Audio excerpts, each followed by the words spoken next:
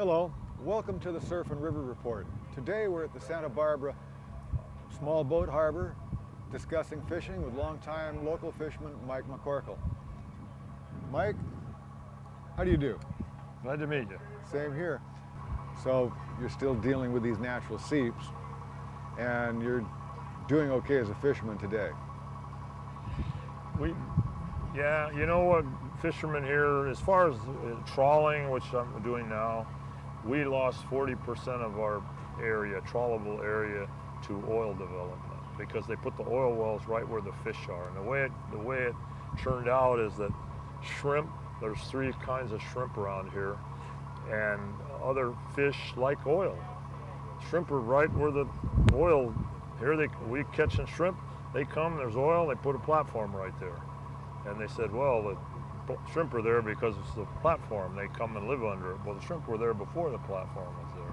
And so when they come in and they put these platforms, we lost that area. And we were guaranteed that when they get through and there's no more oil, they're gonna take the platforms out, clean up the bottom, and we can then go fish again. Well, that ain't gonna happen. Have they ever taken one out here? Yeah, they've taken out 4, 5, 6, about 7 of them. But the ones they took out 4 down here, they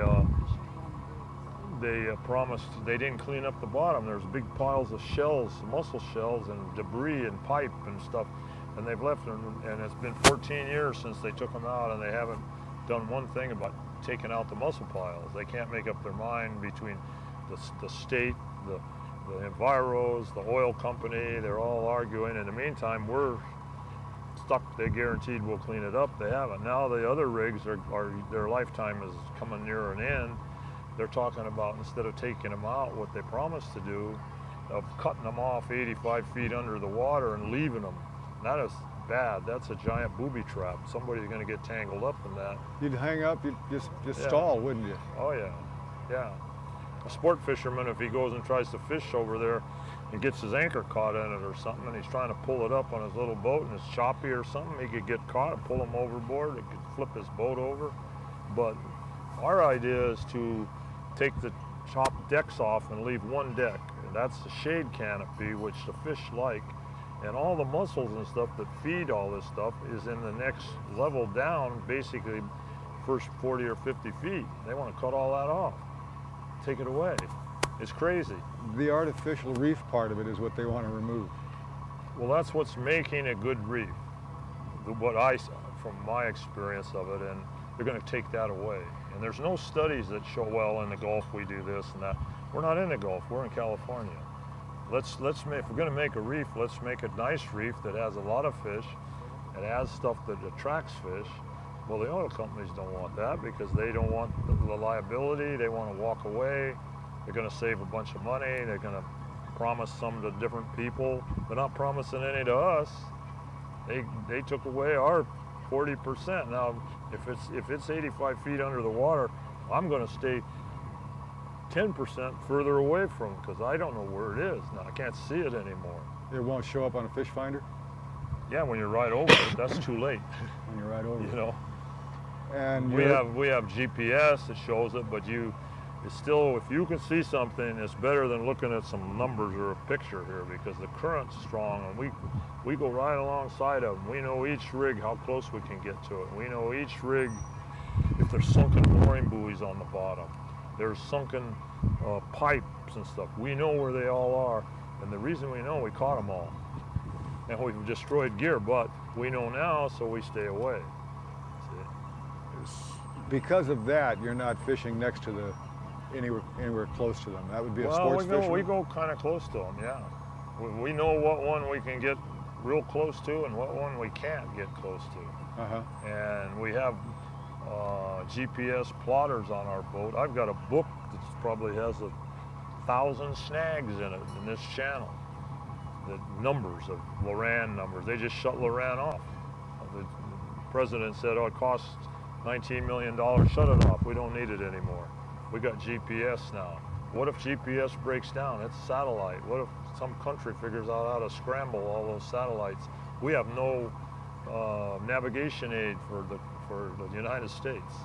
But we have all that, and so we got It's kind of like, you know, you go out and go down this pier and you've got these dots and they're snags, and we're fishing like this out there.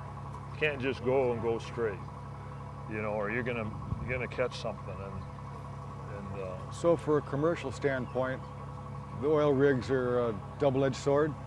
They provide for you some fishing, but they also prevent you from some fishing. Right. If you're, you know, it depends what kind of gear you're using, and some you can go up real close and hook and line and you could fish. For what most commercial fishermen do, there's not enough fish under a rig to provide, in other words, a living. And the fish that live under there are basically juvenile fish, and we don't catch juvenile fish. We want to get some fish we can eat, bigger ones. Well, the best thing that we like about those rigs, they do produce small fish. Small fish come there and stay for a period of their life, and then they leave and go on somewhere else, is the way I see it. And you need that, and they make really good landmarks. You go out there and you look around and you say, okay, that rig over there, now I know there's something right over here. You line them up. If you go down to Rincon Point and look up, you'll see they're on earthquake fault. They're all straight in a line. The oil rigs are on the earthquake fault. Yeah, it comes out of Rincon, there's a fault. There was 5, now there's 3. They took 2 up. They're all straight in a line. Then it turns, and these 4, they're all straight in a line. Oil's on earthquake faults. They're drilling into the fault. I guess so. Wow. You know, oil all over the world, they find it on earthquake faults. It's a good place to find it. Okay. So when the earth moves, is that good when they have a big earthquake? You know. For the Surf and River Report, this is Bill Rogers at the Santa Barbara Harbor. Okay, well, thank you, Michael. Environmental impacts on our coastal communities have never been greater. From pollution to climate change, coastal communities are at ground zero. The Surf and River Report brings you the latest developments impacting our coastal communities. We'll talk with experts on